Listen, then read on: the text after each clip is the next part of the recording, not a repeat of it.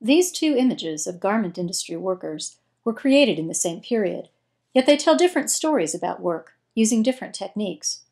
In both images, we see workers sitting at sewing machines, across from each other, in a fairly cramped space. In William Gropper's lithograph, a foreman is both present and one of the dominant figures in the picture. His scowling face creates a feeling of tension, as does the posture of the worker in the foreground.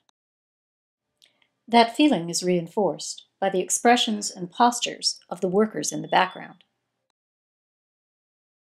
Gropper's shading of the worker in front also adds to the mood. His literal darkness draws our attention and creates a feeling of anger or despair. While the people and place represented are recognizable and believable, the image is clearly not intended to be objective. The artist has exaggerated the difference in size between the worker and foreman in the foreground and those in the background. The features of the two men in the foreground are emphasized, dramatizing their attitudes. The floorboards are at odd angles, and the table on the right is pictured as if we were looking straight down on it. These distortions create a stronger sense of atmosphere and feeling than a more objective image could. In that sense, we might say that the image represents the workplace accurately, because it captures not only what it looks like, but also how it feels. Gropper's image shows us that this work is hard and the workplace is far from pleasant. The title sweatshop emphasizes that, since the term generally refers to a factory in which workers are pushed or sweated to work very hard but are not paid much. Jack Delano's photograph also shows us workers bent over machines, but the workplace does not feel as oppressive. Indeed, the photo does not convey a strong sense of emotion. Delano focuses on the line of workers, giving us a sense of the amount of space and light in the factory, as well as making clear that both men and women, all white, work here. We don't get a clear view of most of the workers' faces, though we can see the concentration and effort on the faces of the woman on the left and the man on the right. No supervisor is present here, nor do we see what is happening just beyond this group of workers. The caption suggests that this photo is intended to document the workplace. It identifies a specific factory in a specific place and provides brief information on who the workers were. But the meaning of these representations does not rest only in the images themselves, or even in the images and their captions. To fully understand them, we have to think about their context, why they were created, and how they were used at the time. We also have to consider how our own assumptions might shape the way we view them.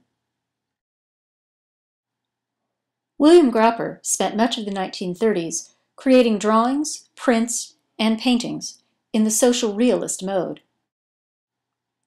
Like many artists of the period, he used images to reveal and comment on social problems. He contributed cartoons to a variety of publications, from mainstream newspapers to leftist periodicals like The Daily Worker and New Masses, which he helped to found. He also created murals of workplace scenes for several public buildings, as well as a series of drawings of American folk heroes, depicting most as muscular men of action.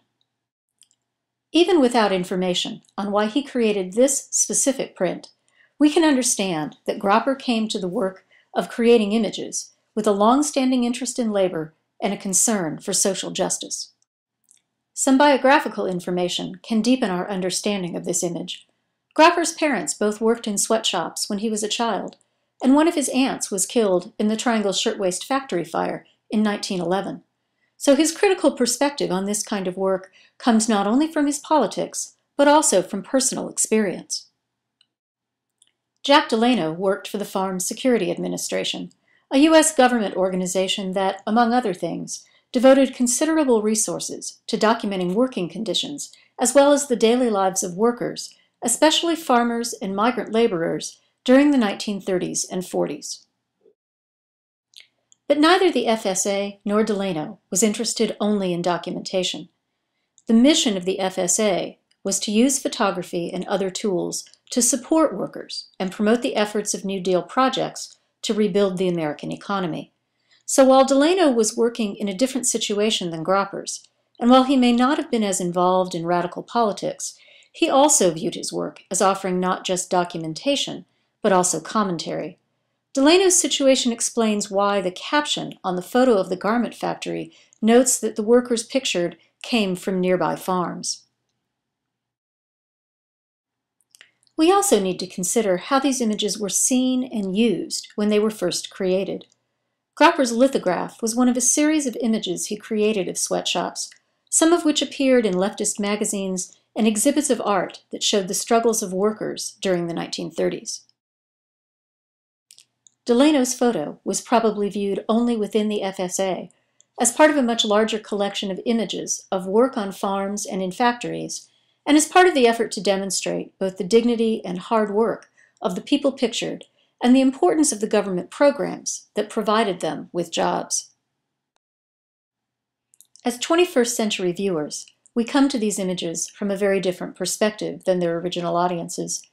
We may not have worked in a factory or know anyone who does.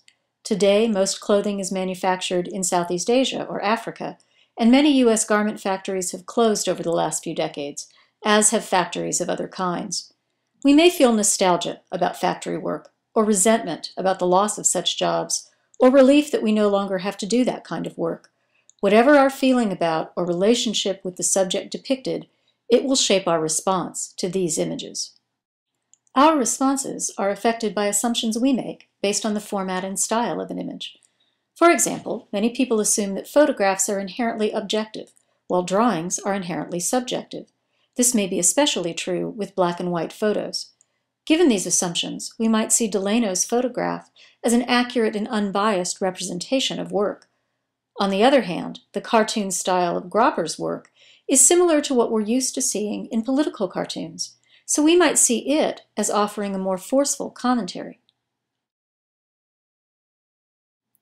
As these examples show, reading images well involves thinking about the same issues we consider with stories. What does the image show? How is the image organized? Why was it created? Who made it? How is it published or exhibited? How do my own assumptions or experiences influence my response?